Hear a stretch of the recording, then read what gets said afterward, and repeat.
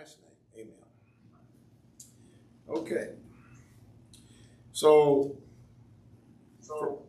for a long time now, we've been working on this verse to become people, men and women, who understand the times with knowledge of what Israel or the church needs to do. So tonight we're going to be trying to, I lost my eraser. Trying to zoom in on the heart of the problem.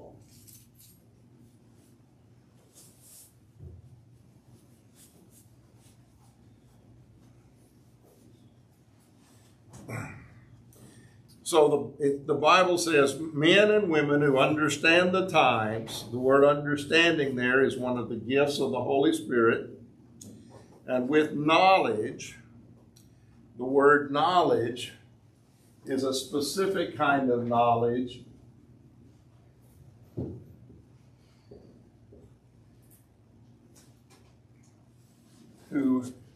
with knowledge of what needs to be done. Now, 2 Corinthians 2:12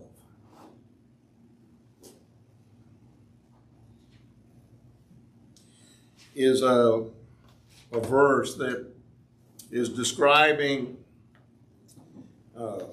Solomon, King David's son. 2 Chronicles 2:12. And we find a very interesting combination of words here. Then Huram, he's the king of Tyre, he sent a letter to Solomon, and he says, because the Lord loves his people, he has made you king over them. Then Huram continued, blessed be the Lord, the God of Israel, who has made heaven and earth, who has given King David a wise son, endowed with discretion and understanding. This endowed with discretion and understanding is words used to describe men and women who understand the times with knowledge of what Israel should do. So in Hebrew, in English it says endowed with. In Hebrew, it's the word knowledge. Now, we like to think of knowledge as being something that you can learn in school, learn in a book, factual knowledge. But this knowledge that God is talking about here means an intimate understanding of.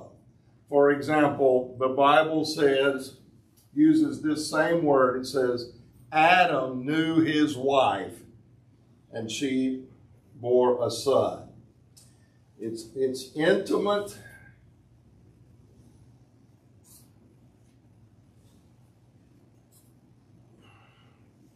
It means that you have the ability to ascertain by seeing. So it says knowledge with discretion. Discretion is our word forsake. It means someone who has grown in understanding of the fear of the Lord. And then it has the word understanding.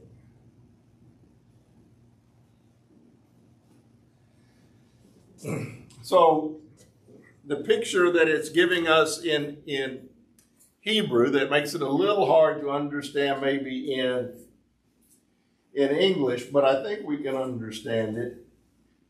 It is a person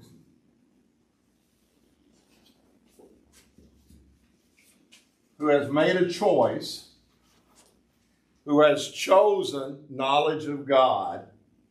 And along with that knowledge of God, he has grown in the ability to discern, to use the various principles that the Bible teaches us through the fear of God, so that they are like a second nature to him or her. And they also have understanding. This understanding speaks about what happens to our mind when God transforms or renews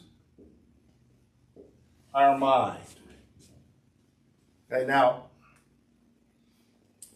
I hope in just a second, all of this is going to become very clear to us. Why does our mind need to be transformed or renewed? Well, we know that, and the Bible teaches us that, our thinking, our reasoning was damaged, actually destroyed, by sin. And in salvation, God is returning back to us those things that were destroyed by sin. Knowledge. Okay? Now, we're going to keep this idea of knowledge, and we're going to go a little farther in trying to understand what God means by knowledge. For example, Genesis 3:5.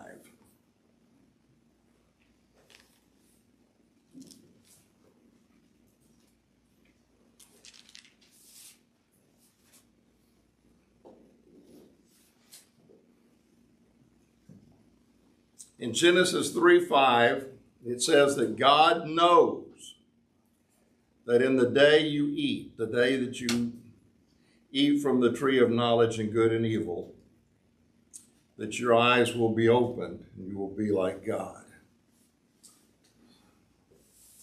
So,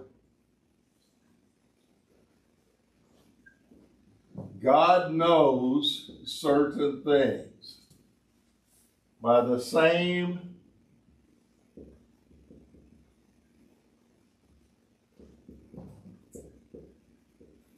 Satan knows certain things.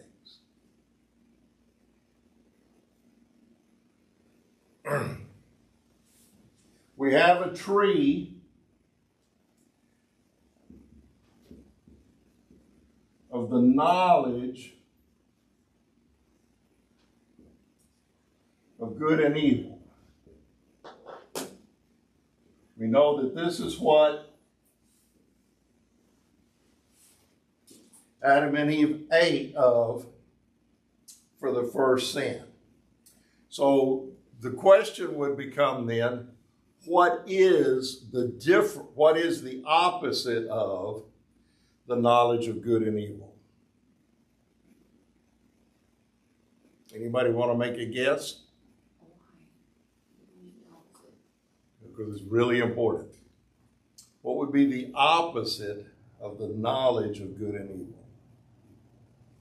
I'll help you a little bit.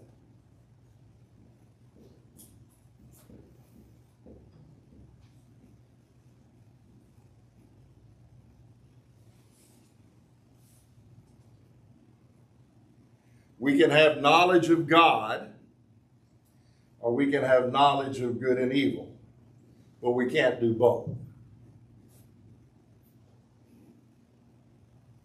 Knowledge of good and evil means that our senses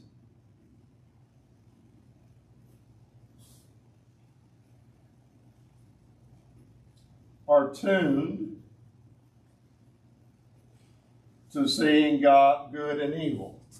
Knowledge of God means that our senses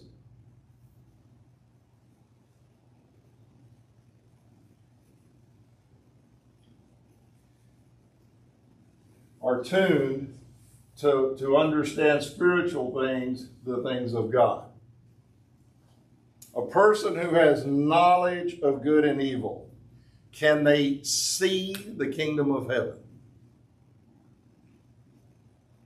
Remember, Jesus said to them in John chapter 3, until you're born again, you cannot even see the kingdom of heaven. When we are saved, let me use a different word. When we are born into the kingdom of God, we've talked about this many times, but I'm thinking you didn't catch the full meaning of it yet. Isaiah 11, 1 through 3. God gives to us, restores to us 7 gifts of the Holy Spirit that are, these 7 gifts are the ability to once again go back and have knowledge of God, and for our spiritual senses to be restored, because our spiritual senses were destroyed when Adam and Eve chose knowledge of good and evil. This is a particular kind of knowledge. There's other kinds of knowledge, but this is the intimate knowledge. This is fellowship.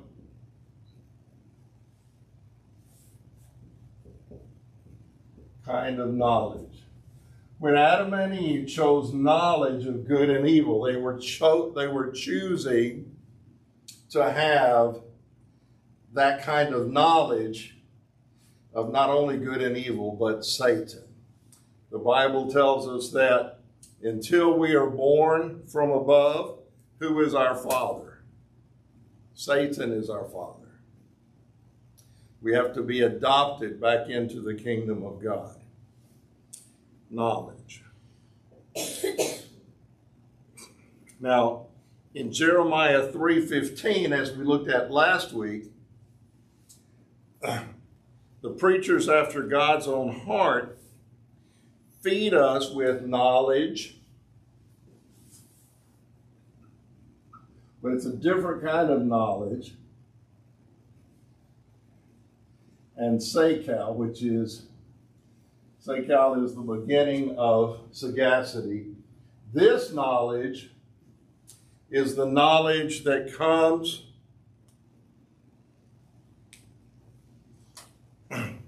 because our mind is being transformed or renewed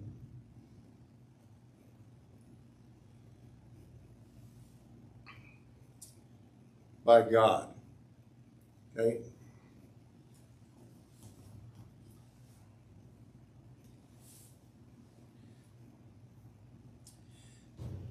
Okay, so let's go to Proverbs 2:6.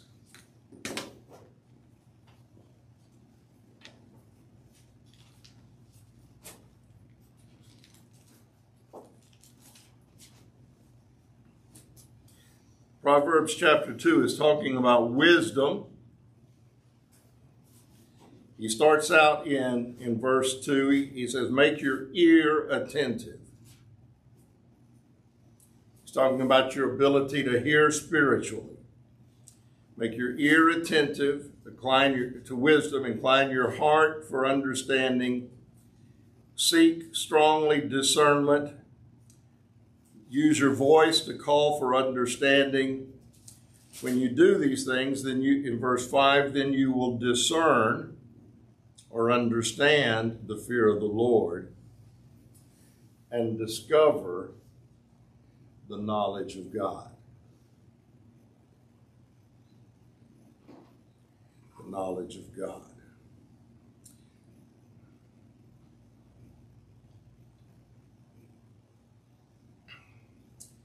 In Genesis,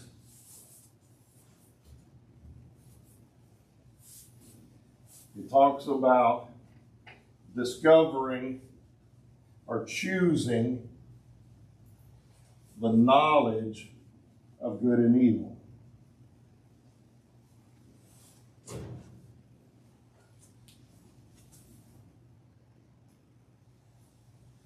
And they're opposites of each other.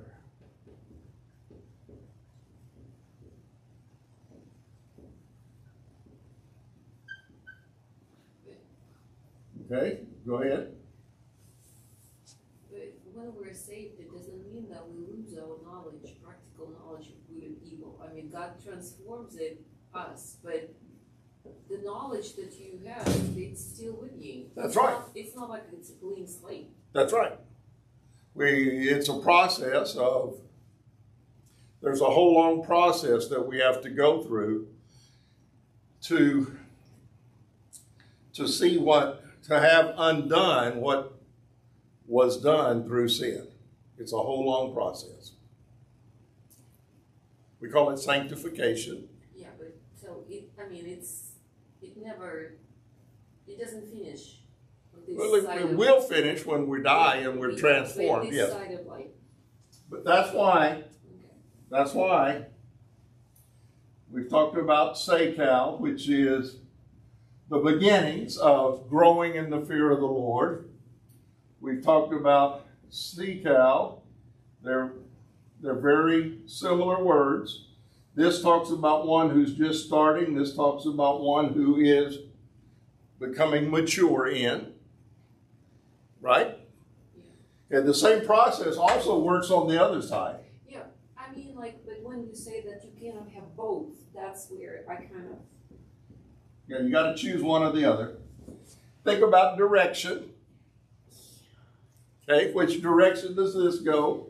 Which direction this goes? If you this other direction, it doesn't mean that you automatically, that's forgotten, that's gone, and you chose this. I mean, it stays with you anyway. That's right, it does. But the power of God then is there to overcome. Now, I'll draw a little picture here.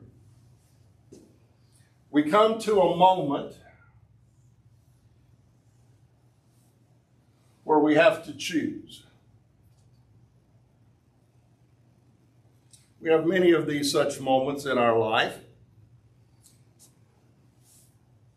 We can choose this way. We can choose this way.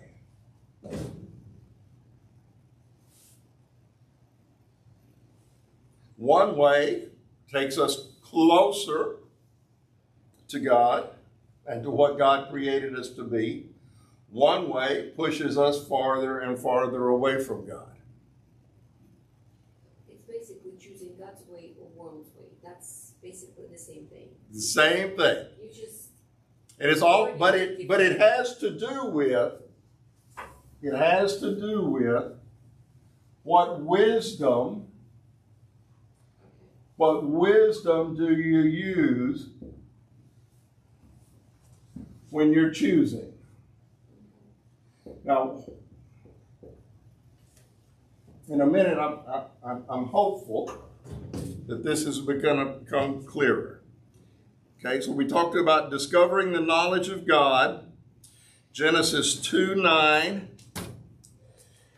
Genesis 2:17.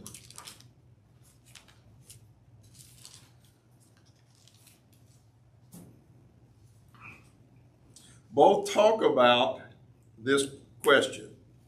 In Genesis 2:8 and 9, the Lord God planted a garden towards the east. The word Lord God there, we talked about it last year some. It's Yahweh Elohim. Yahweh Elohim is how God relates to men. Yahweh Elohim formed man of the dust from the ground, breathed into his nostrils the breath of life. The Lord God, Yahweh Elohim, planted a garden towards the east in Eden. He put the man there. Yahweh Elohim, in verse 9, caused to grow every tree that is pleasing to the sight and good for food. The tree also of life was in the midst of the garden. And then there's the knowledge of the tree of the knowledge of good and evil. You shouldn't even have put it in there and to begin with. It would be so much easier if they didn't have a choice. All right, so great comment. Okay. Why did God put it there? Well, because God gave to us free will so that we can make a choice. Okay? Now then, everybody likes this idea of free will. I don't believe in free will, I'm sorry. We do have it. But free will only exists when we choose the knowledge of God. Well, yeah, that I agree. When we choose knowledge of good and evil, the Bible tells us that when we sin, we become a slave of sin. So you have no free will. And you have lost your free will. The only free will that anybody has is when we choose the knowledge of God and choose to avoid, to reject the knowledge of good and evil. Every other knowledge leads to slavery to sin. Okay. Now then, this is the really, really important part. And if you can catch this,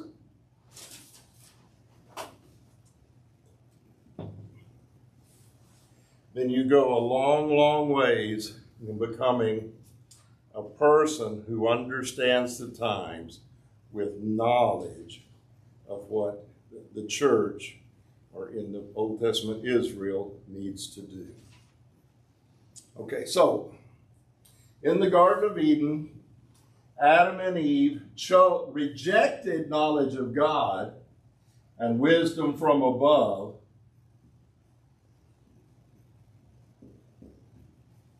and they chose knowledge of good and evil, and they chose earthly, natural, demonic wisdom. Okay? That's why we call this the heart of the problem. Because all through the Old Testament and the New Testament, we see this exact battle going on time after time after time after time. Okay? Let's look at Jeremiah chapter 2. The heart of the problem is sin. Yes, the heart of the problem of sin. No, is sin. Sin is Yes. the heart of the problem. Yes, but we got to understand what is sin. Okay, Jeremiah chapter 2. This is an interesting chapter. The Bible tells us that Jeremiah started being a prophet. This is Jeremiah chapter 1, verse 1. That Jeremiah became a prophet in the days of Josiah. Josiah is famous because of the revival in Israel that occurred during Josiah's time. The revival was very short-lived. God gave the people a chance, but as we see in chapter 2, they did not take advantage of the chance that God gave them. And very quickly, as the revival went, they turned their backs on God. And so we have this prophecy that Jeremiah gives, and God tells him in chapter 2, verse 1, where it says, "Now the word of the Lord came to me." That is, in Hebrew, that's the word Yahweh. The word of Yahweh came to me, or Jehovah, if you prefer. It's the same name. "Go and proclaim in the ears of Jerusalem, saying, I remember concerning you the devotion of your youth." So I'm going to quote the NIV. "I remember the devotion of your youth, how as a bride you loved me. Okay, so he's referring back to the time before Adam and Eve sinned. They had only the knowledge of God. They had only the wisdom from God. They had a love for God. And then in verse 5.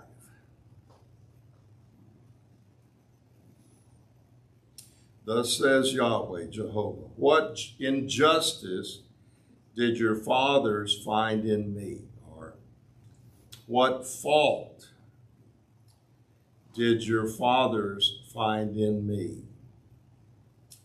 Verse 6, they did not say, where is Yahweh? Verse 7, I brought you into a fruitful land to eat its fruit and good things. You came and defiled my land. Verse 8, the priest did not ask, where is Yahweh? Verse 13, you have forsaken me, the fountain of living water, to hew for yourself or carve for yourself cisterns, broken cisterns that can hold no water.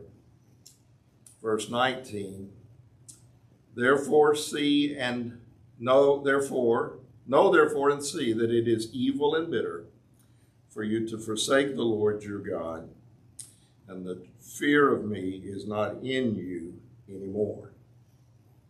Okay, now, if you go back to Genesis chapter 3,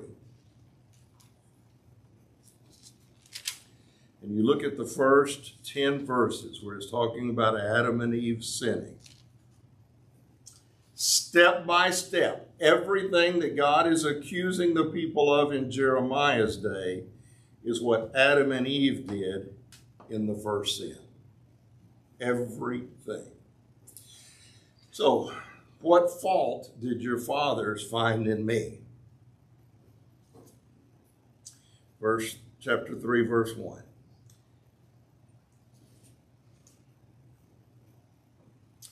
Now the serpent was more crafty than any beast of the field which the Yahweh Elohim, Jehovah Elohim, had made. And he, Satan, said to the woman, indeed, as God said, you shall not eat from any tree of the garden.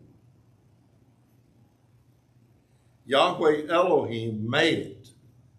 Yahweh Elohim spoke the word of God to them. Well, what does Satan do? He tries to, find the word, obscure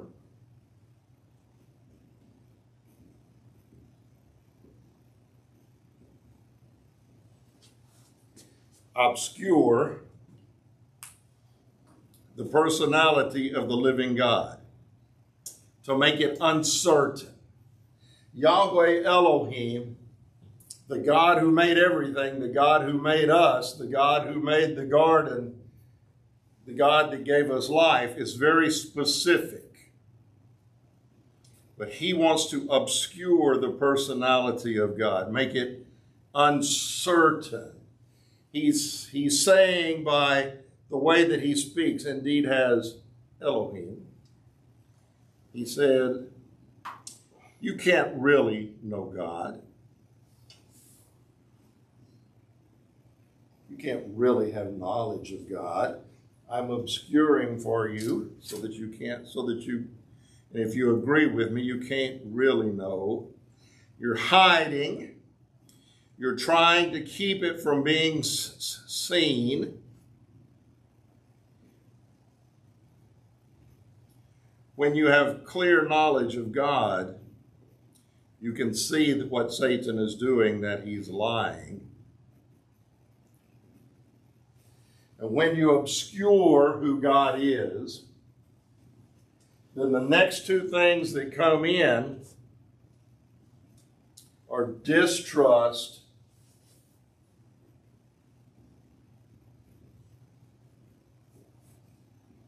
doubt.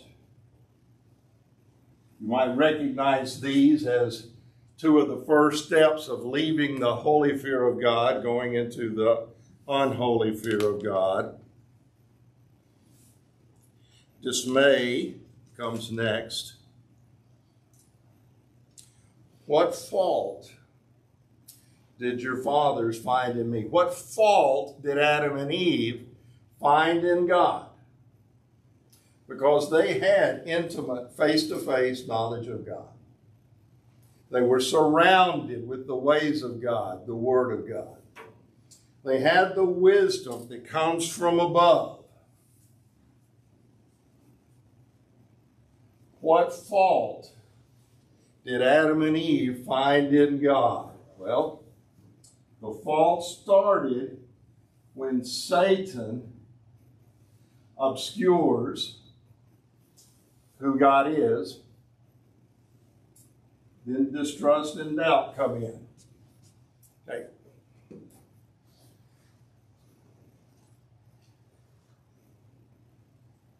Think about when you first become a Christian, when you're first born into the kingdom of God. Can God really save me? Can God really keep his promises? The Bible says that when God begins a good work in us, he always finishes it. But what if he doesn't finish it in me? That's distrust and doubt that comes because our knowledge of God has been obscured by sin. That's what false teachers do. Huh? That's what false teachers do. Sure it is. That's what false teachers do. They obscure because they don't preach the God of the Bible. They don't like this God that is, his name is fear. They don't like the God that you must fear. They don't like the holy God. I'll never forget, I was preaching this in Smolensk and asking the question, what fault did your fathers find in me? And Igor Vasiliev, you remember him? He said, God is too holy. That is the fault that we found, and that is right. Okay, so what fault did your fathers find in me? God says to the children of Israel in Jeremiah's day, I led you to a fruitful land. Okay? God put them, Adam and Eve, in the Garden of Eden. Now, the word Eden means luxurious living. The place of luxurious living. Interesting. It's pleasant, soft, if you don't, rich living. That's what they had. They had luxurious, rich living. But Adam and Eve defiled the Garden of Eden, just as the children of Israel defiled the Promised Land. In fact, Eden had to be destroyed because they had defiled it. Satan says, oh, if you follow me, I'm going to give you the whole world. You could be super rich with money. Why would I want to be super rich with money when I already had luxurious living, rich living? How does the Bible call this in the New Testament? Abundant life. Abundant life. I have come that they might have life and have it more abundantly.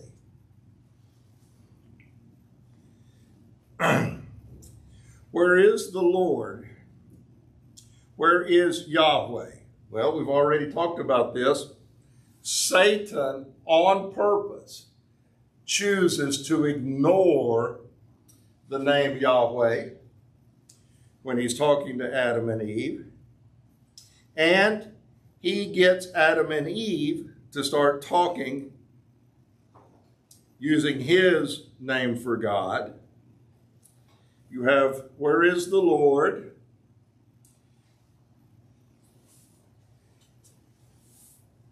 The God who does not have to be feared is an empty God. We talked about that last week. Baal and all the other gods, they're empty. There's nothing there. He says, you have forsaken me, the fountain, the source of living water. And what did Adam and Eve do? They forsake the fear of the Lord. Look at Proverbs 14, 26 and 27. Proverbs 14, 26 and 27. The word yira. Okay, now, I forgot to say this. Knowledge of God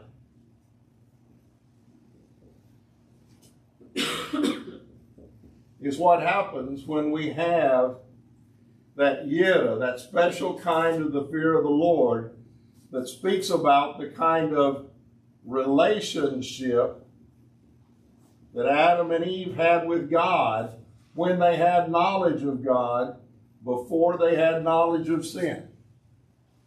So the Bible tells us that in this yira, fear of the Lord, there is a strong confidence, and his children will have refuge. This Garden of Eden had a boundary around it, a hedge of protection. The yira, fear of the Lord, is a fountain of life that one may avoid the snares of death. Now, in the New Testament, the Bible tells us that God never allows us to be tempted more than we can withstand.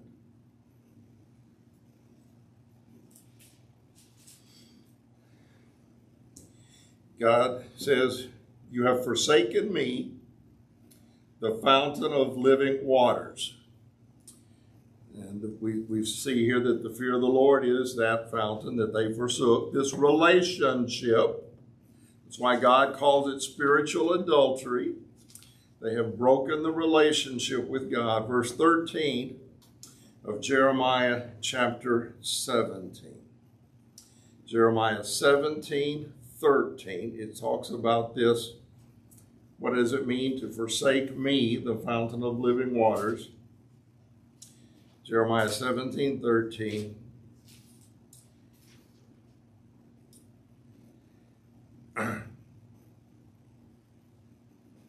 Now, in New American Standard, it reads, they have forsaken the fountain of living water, comma, even the Lord. You see that? Does everybody have New American, or somebody have something else? So they have forsaken the Lord, the fountain of living water. That is exactly how it reads in Hebrew. They have forsaken the Lord. They have forsaken Yahweh, who is the fountain of living water. When we forsake God, we are forsaking the relationship, this yira relationship that produces in us fountains of living water. Jesus talked about this in the New Testament. When we forsake the fountain of living water, forsake Yahweh, the fountain of living water, Isaiah 45:20 explains this to us, what happens.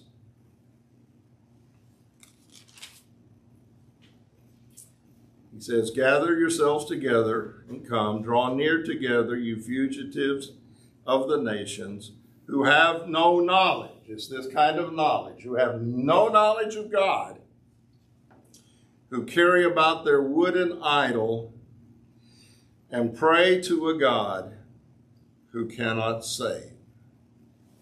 Okay? They pray to a God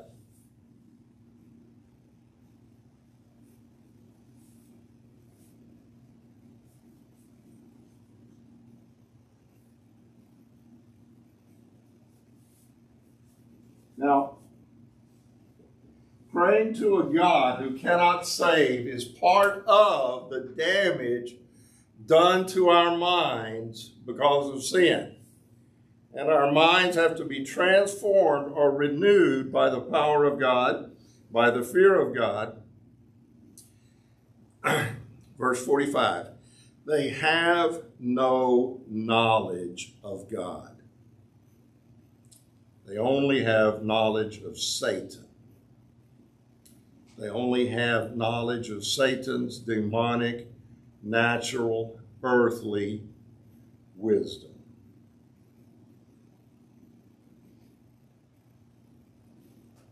Okay. And lastly, what did Adam and Eve do? Genesis 2:9, Jeremiah 2:9. This is what the people of God did in Jeremiah's day. It's what Adam and Eve did in their day. Jeremiah 2:19.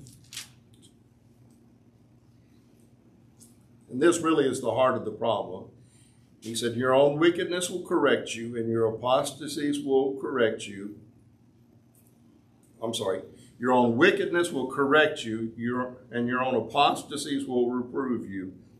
Know therefore and see that it is evil and bitter for you to forsake the Lord your God, and the fear of me is not in you, declares Yahweh Elohim of hosts, the God of hosts.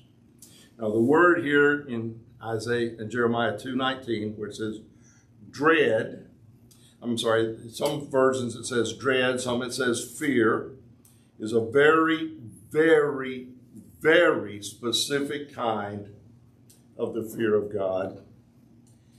This fear of God that is talking about here as used as a synonym for God's name.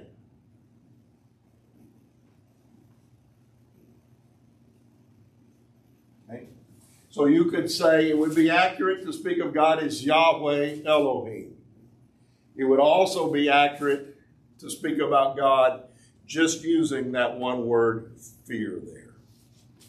That specific word, fear, is one of the names of God. Holy, God's name is holy. God's name is fear. This is the name of God. This is the fear of God that's most closely associated with the power of God's greatness and God's arm. Okay? It's the same word as the Isaac. Fear of Isaac. He swore by the... That's exactly the same word. Very specific word. Okay, so we got knowledge, relationship with God, yira, knowledge, which is a relationship, intimate relationship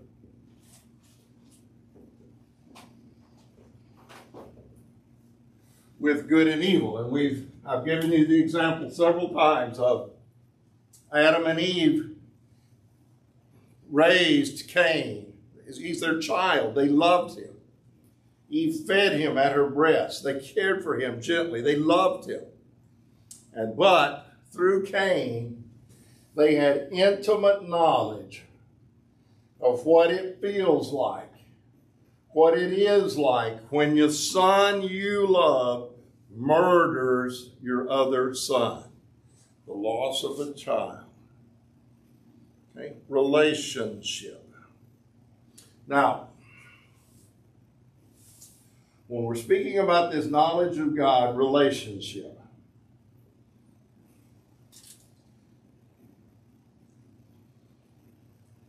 there's three things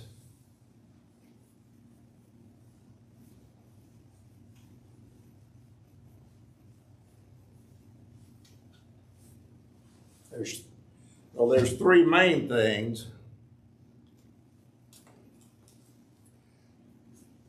that we have to keep in mind. Number one, relationship with God.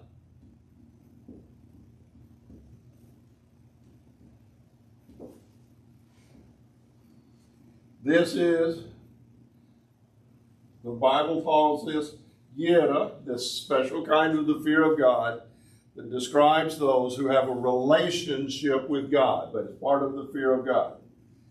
Next part of the fear of God that's included in this relationship is the supremacy of God's Word. And we talked a little bit about that last week. How when God's Word is no longer supreme,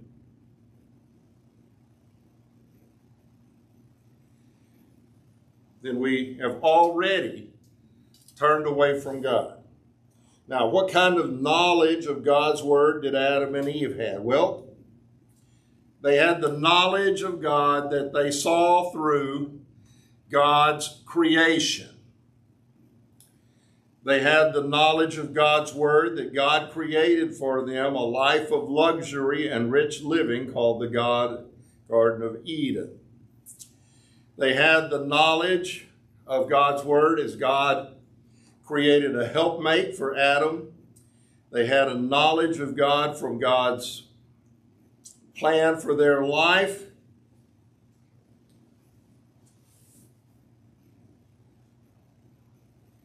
They had the spiritual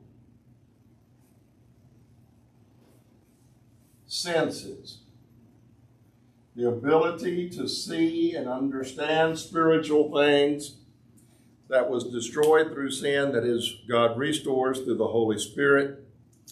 This talks about the way that we think. Remember, that's wisdom and understanding. The way that we act. We have counsel and strength. And then the relationship with God is knowledge and the fear of the Lord, and then we're quick understanding in the things of God. So, God's command to be fruitful and to fill the earth, God's command to subdue the earth or can control it and to rule over it are included in this.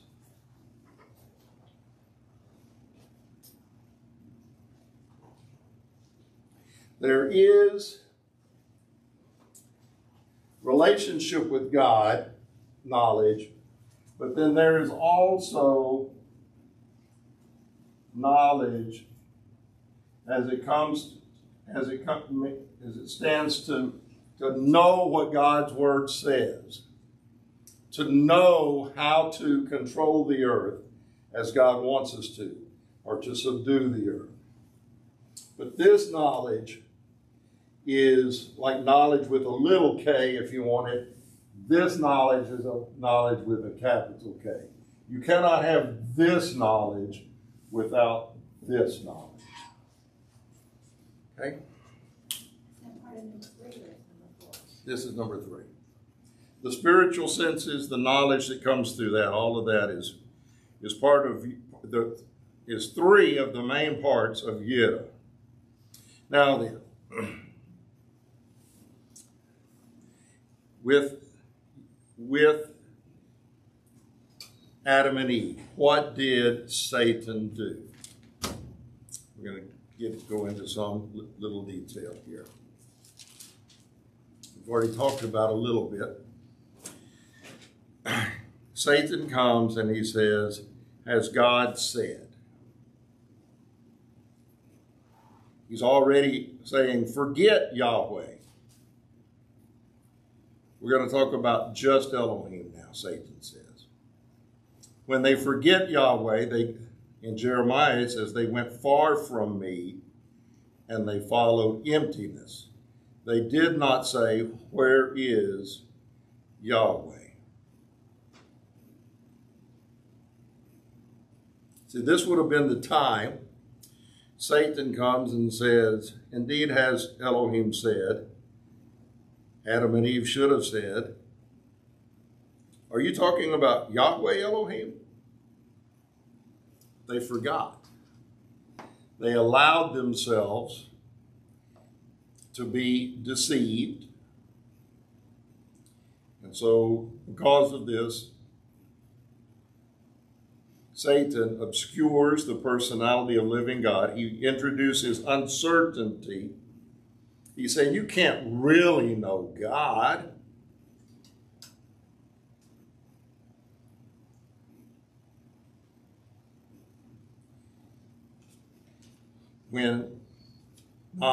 when God is obscured, distrust and doubts come in, then dismay and discouragement, which are the first steps that come, that we take when we turn away from the holy fear of God and begin to walk in the unholy fear of God. Now, what is the opposite of doubt?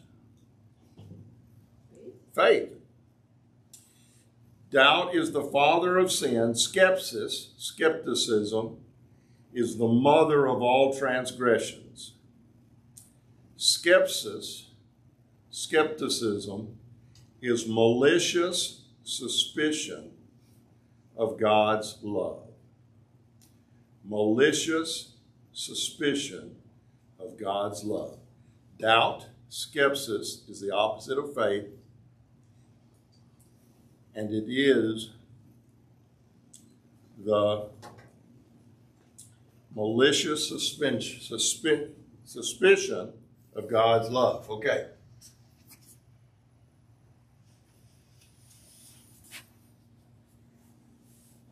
God is so mean.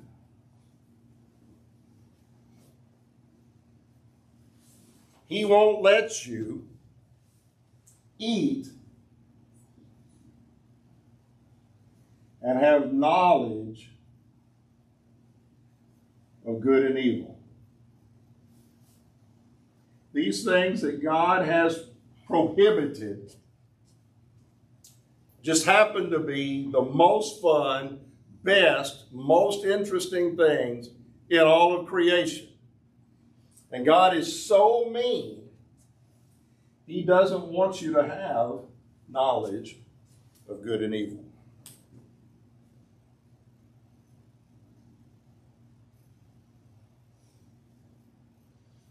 Okay. Now, let's go back just one more time and look at this tree here. Genesis chapter 2.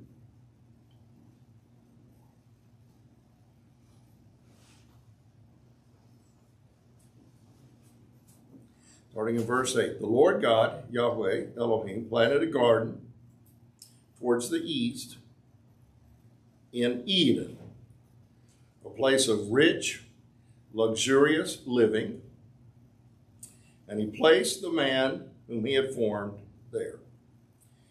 Out of the ground, God caused to grow every tree that is pleasing.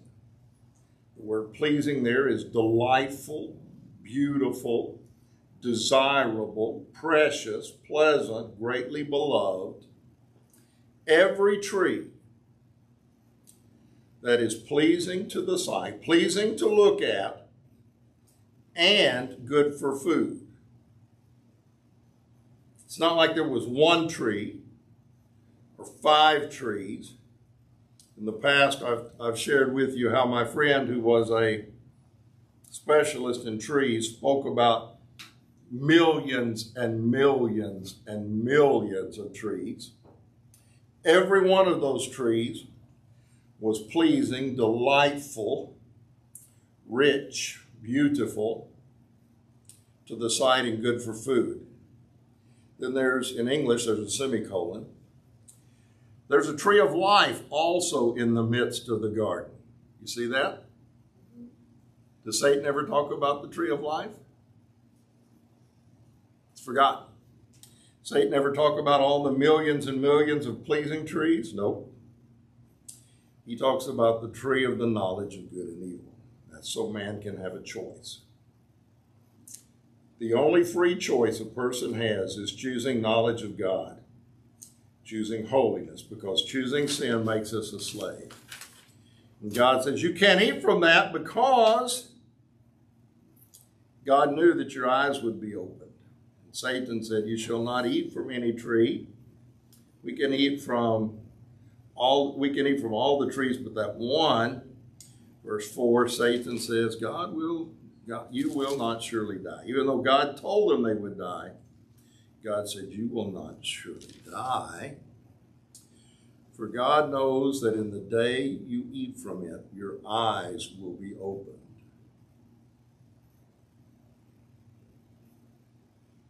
God's so mean. He is trying to deny you the one thing that can enlighten your mind.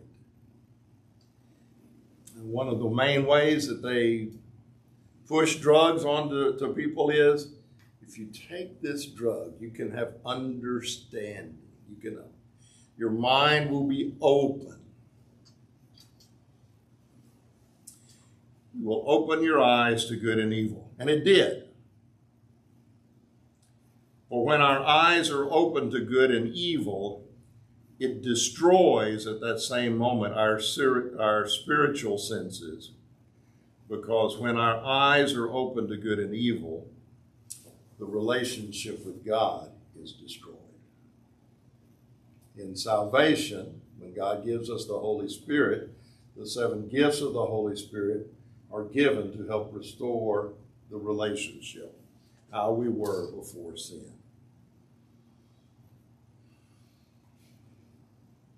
It destroys our spiritual senses. Our perception changes. How does our perception change? Death, cursings seem attractive. If you eat from this, your eyes are going to be open. But in choosing that, you're choosing death. But that poison, clear liquid poison in a glass with ice, sweat, the water condensing on the glass, you're so hot and thirsty. Let me give a try of that glass of poison, because it's cold and it's attractive looking. Our perception changes. We reject life and blessings. Now, in the Old Testament, God, and in the New Testament, Jesus, opens blind eyes physically. When God opens blind eyes, eyes that have been blinded physically, it's teaching us something spiritual. Mark 8:17. We've talked about this before, but I want us to think about it one more time in the light of what we're talking about today. This is the disciples, the 12 disciples. They've been with Jesus for a long time. He's been trying to teach them something, and they don't want to listen. They don't want to learn. In Mark 8:17, Jesus was speaking about the bread of life. Verse 16, they began to talk with each other, the fact that they have no physical bread. And Jesus, aware of this, said to them, "Why do you discuss the fact that you have no bread? Do you not yet see or understand? Do you have a hardened heart? Having eyes, do you not see? Having ears, do you not hear? Do you not remember?" Opening our eyes to the knowledge of good and evil destroys our ability to see and understand spiritually. The disciples had been with Christ for a while, but they still could not see and understand spiritual things. Spiritual blindness, hardness of heart go together. That we can know good and evil, or we can know God. We can have God's wisdom, the pure holy wisdom that comes from above, or we can have the earthly, natural, demonic wisdom. And then Satan says, not only will your eyes be open, but you will have forsake.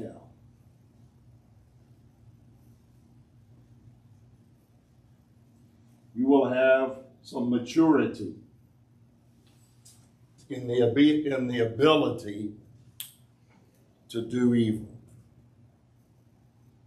It's going to give you earthly, natural, demonic wisdom. We can have the knowledge of God, which includes multiplying, filling the earth, subduing the earth, controlling it, ruling over it. Or we can have all the human knowledge that begins with the first sin. When we choose the fear of the Lord, when we begin to follow Christ, God begins that process of transforming minds and renewing hearts. Now then, we don't have time. We're going to talk about it next week.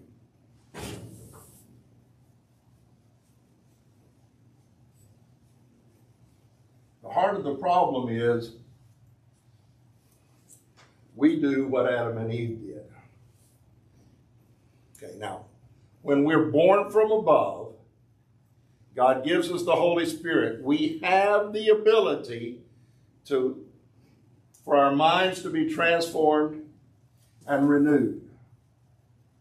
We're going to go into this more detail next week, but I just want to introduce you.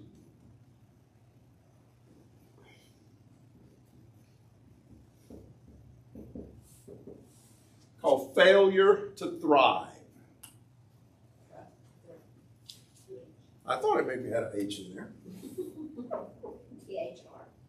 THR, thrive. Now I had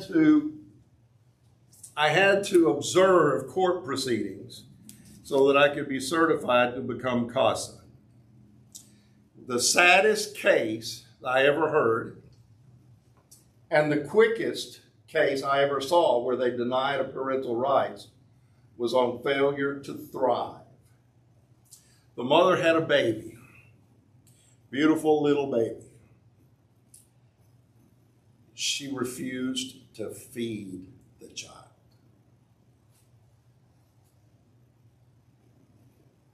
Now, it was a hard child to feed.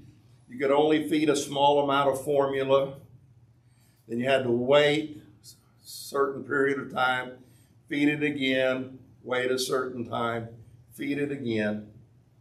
And the pediatrician called the police on the mother because of failure to thrive. The child wasn't growing. If you don't feed a child, it can't grow. She fed it enough to keep it from dying, but just barely. And if you continue in this way, the child would be permanently damaged for the rest of his life. They took the child away. They gave the child to some foster parents. And under the foster parents, within 10 days, the child immediately started to gain weight.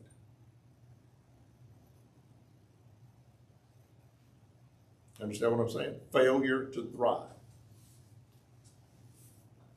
Pastors, after God's own heart, feed God's people with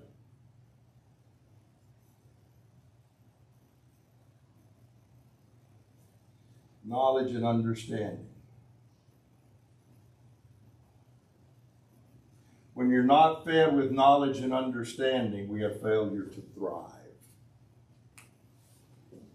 God gave them the ability, but there's nobody feeding them. Okay, now, if you're born into a church, if when you're born into the kingdom of God, God puts you in a church where they're feeding this, is it hard to grow? It is a little hard because you got all of this conflicts. But at least there's something there to help you. But if you're truly born again, born into the kingdom of God, and you're in a church where there is no feeding of knowledge and understanding, there will be a failure to thrive. We're going to talk about that more next week. Human knowledge, some call it human liberty. Human knowledge says you're free to sin, but in reality it's bondage to sin. Free sex, free drugs, no laws, no limits. California, you can go into a store and steal up to $900 and some odd worth of stuff. It's not against the law. What happens to society? It's destroyed. The businesses leave. They say, we can't keep this up. What happens to free sex? Families are destroyed. Free drugs, lives are destroyed. Human knowledge says human liberty, freedom to sin. Take away the laws that limit our ability to sin, because they want to have more and more knowledge of good and evil. Now, next thing, we will become like what we have knowledge of. If we have knowledge of God, we're going to become like God. What were they called in the Old Testament? God's chosen people.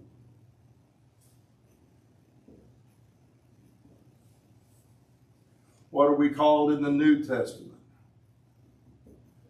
Christians. Christians does not mean that I accept certain facts about God. It doesn't mean that I believe certain doctrines about God. Christian means that my life is lived like Christ lived his life. We are becoming like Christ. Christ-like. My people, Christians, true liberty is fellowship with God. In the New Testament, Jesus says he makes us free. If the Son has made you free, you are free indeed. We are free to return to what we were created to be. It says that when we have knowledge of God, we become free from the law of sin and death. We become free from condemnation. There is therefore now no condemnation to those who are in Christ Jesus. Okay? All right. I wish I could tell you that I wrote this next part. I'm actually quoting.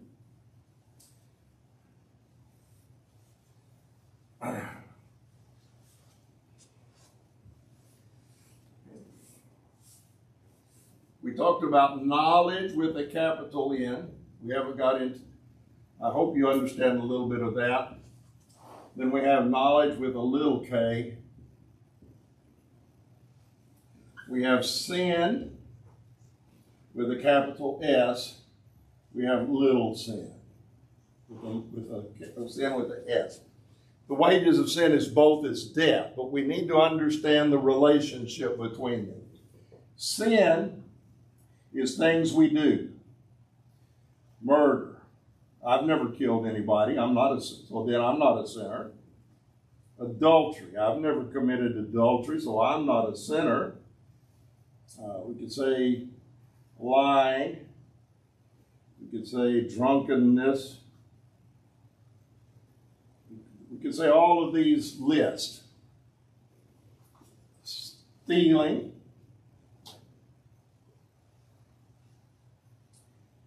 I've never done these things. I'm not a sinner. I talked to a lady who worked in the Russian orphanage, and she said to me, honest, straight-faced, sincere as can be, Kenny, I have always kept the 10 Commandments. Never lied, never stolen, never done adultery, murder, etc. I said, great. How about the commandment that says you have to love the Lord your God with all your heart, soul, mind, and strength? Well, I've never done this bad stuff, but have you done the positive thing? Well, no, I haven't. Martin Lloyd-Jones says, the real thing that makes sin sin is that there is an absence of the fear of the Lord.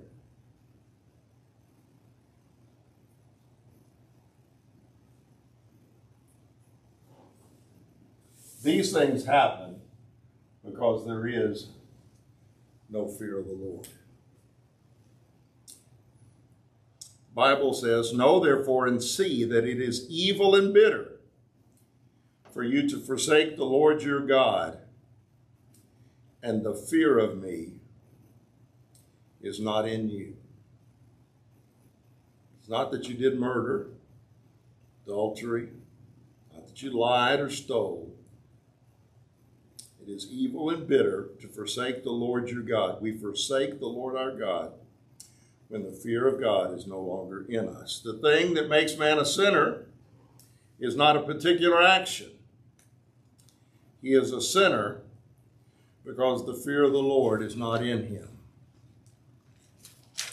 What makes a man a wicked sinner is that the fear of the Lord is not in him. Modern man has not realized that the essence of sin is that the fear of the Lord is not in them. Modern man has not realized that the essence of sin is that the fear of the Lord is not in them. In other words, the heart of the problem, the essence, the very core of the problem is the fear of the Lord is not in them. There is nothing of value, nothing eternal without the fear of the Lord. The lack of the fear of the Lord is the whole cause of all of today's troubles. The lack of the fear of the Lord is the whole cause of all of today's troubles. Men who understand the times with knowledge of what Israel should do. You have to understand where the root is. People say they want wisdom, knowledge, and understanding. We have education. We value education greatly. We want people to be educated. We go to college seeking wisdom, knowledge, and understanding. But we do not want the fear of the Lord that produces wisdom, knowledge, and understanding. We did not make the world. We did not make ourselves. God made everything. God made us so that the only way we can live and function properly is when we have the fear of the Lord. When we do not fear the Lord, then we have already forsaken the Lord our God. When the fear of the Lord is not the dominating principle of our lives, we have already greatly departed from God and God's ways. When the fear of the Lord is not the dominant principle of our church, then our church is already greatly departed from God. We cannot praise God without the fear of the Lord. We cannot worship God without the fear of the Lord. We are making a mockery of God's name. We are profaning God's name when we say we have praise and worship services without the fear of the Lord. We still glory from God when the fear of the Lord is not the dominating principle of our lives. If we're going to be men and women who understand the times with knowledge of what must be done, we have to understand what the heart of the problem is. The heart of the problem is we do exactly what Adam and Eve did when they rejected the knowledge of God and chose the knowledge of good and evil. They rejected the wisdom. Remember, yira, that specific kind of the fear of the Lord, is the word the Bible uses to describe that relationship. And they chose relationship with good and evil and with Satan. They rejected a life of luxury and richness, spiritual things, to go for money, pleasure, all of these things that only produce death in the knowledge of good and evil. All right. Any questions?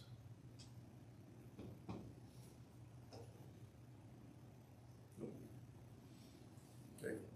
Well, if you have questions after listening to the